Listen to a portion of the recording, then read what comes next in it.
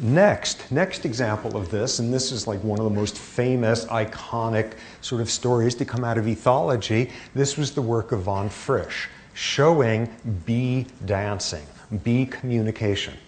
And what bees are about is they're scary, and they go find out about food sources, and they fly back to their colony, and what they need to do is communicate to everybody else that they have found a food source. And they have to communicate all sorts of types of information. Which direction? How far? How much? Is it totally exciting, or is it I just stumbled into a little bit? And what von Frisch was able to work out was bees came back and did this fixed action pattern movement, which has been seen in every bee species on Earth, which is they do this figure 8, a waggle dance. They're shaking their rear back and forth, and they're moving over the floor of the hive where everybody is watching and cheering them on, and going around and doing this figure 8. And what is this about? What is this about? Von Frisch was able to dissect it, and with brilliant experimental tricks showing the bee was giving 3 pieces of information.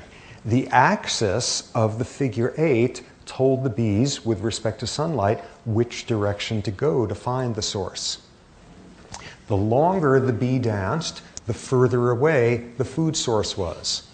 And the more frantically it was wiggling its rear around, the more exciting of a food source it was.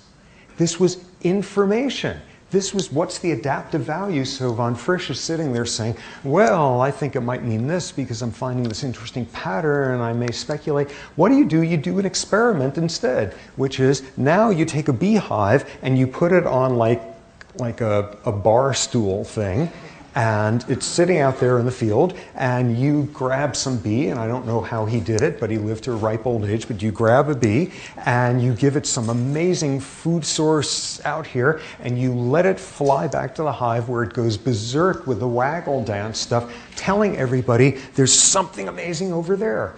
Meanwhile, von Frisch, in his hiking boots, is slithering on his belly towards the beehive with the piano stool and comes up underneath it and rotates it at 180 degrees. And what happens then?